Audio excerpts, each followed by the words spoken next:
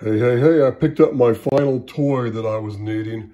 I did find one of these old Demco power modulators, and the name kind of is deceiving. That was a marketing, what do you call a marketing gimmick they used to make CBers think these things were really going to do something. This was designed for the old Demco satellite tube type CB series that came out back in the 60s. And basically what it is, it's a mic amp with the clipper tube is all it is. It has the clipper after it.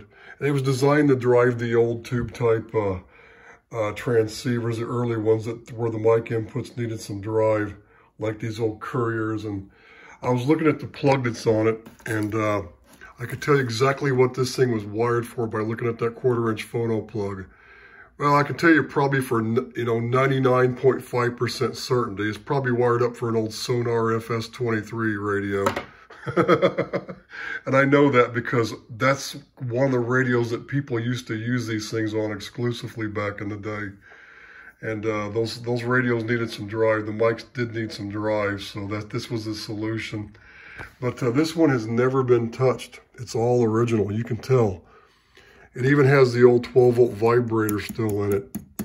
This thing would run on 12-volt DC as well as 120 volts AC. But I bought this primarily because I had one many years ago. I only ever had one of them, and I know what they were for, and it worked okay. And I'm going to take one of my non-amplified D104s without the amp in the base, and I'm going to run it into this thing, and I'm going to run the output into that courier. That courier is going to be my modified 10-meter AM radio. So, by the way, I did finally get those knobs off the 4-fluted spline wrench. It looks like an Allen, but it has the 4 flutes on it. It got it right off. It took me like 5 seconds. Kind of helps when you're using the right tool, doesn't it? So that was the solution for that. But I'm going to go through. I'm going to take this thing apart. I'm going to restore it, change all the caps, check all the resistor values. I might modify a couple of resistor values. I'll run a generator into it, an audio generator, and I'll look at the output with the load, and I'll see what it does. I may tweak some of the values to improve it some, but the face doesn't have any scratches. It just has a film of stuff on it from the past 45, 50 years, you know? And it just, a little bit of Goo Gone will get that right off, some Windex. I can probably shine it up, maybe a light coat of car wax over the front of it. It should look like a brand new one in the front, and the back will be the same. Now the cabinet, the lid, is it needs to be repainted, and that's fine. Some black wrinkle finish paint will restore that like new again, so that's a piece of cake. And I can always take it down to the chrome plating shop down the road a ways and have them chrome it to match the courier if I wanted to. Only problem is when you go to touch it, it's going to burn your hand because chrome gets hot. That was the one drawback about these old chrome cabinet radios. Those cabinets got hot because they store the heat. The chrome stores the heat, but it makes it look really pretty.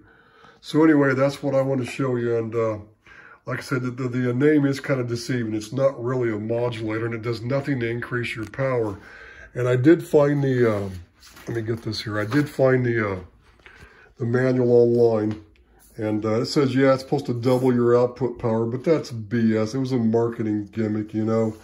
What it can do is, if you hook it up to a radio that has trouble getting the full modulated envelope, it'll make the envelope full. That could, in fact, maybe increase your peak-to-peak envelope power just a tiny bit, where it's going to maybe improve it some, but it's not going to double your output power. This was a bunch of BS because they knew CBers back in the day didn't know any better.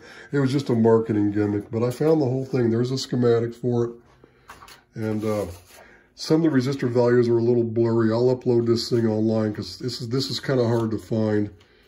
Then the second page has the all the information, how to wire it and everything. So but I had one of these many years ago, and I always wanted another one, and now I finally found one. So now this was the final item I was trying to find, and now I have it. And I could use this on other radios too if I needed to. It's just basically a mic preamp with a clipper, which is great. So that's all for now with this old Demco power modulator. They should have called it the Demco mic preamp.